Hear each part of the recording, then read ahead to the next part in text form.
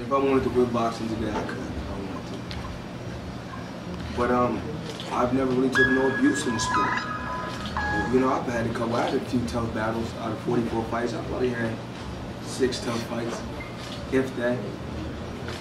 Probably 5 tough fights.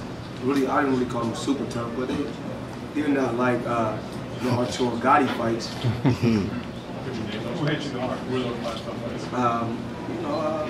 Cotto was tough. It was a tough fight. Emmanuel Augustus was tough. Cotto was, he was tough.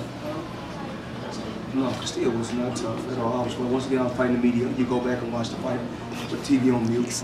I'm fighting the commentators. I was fighting the negative commentators. Larry Merchant. What did he fight?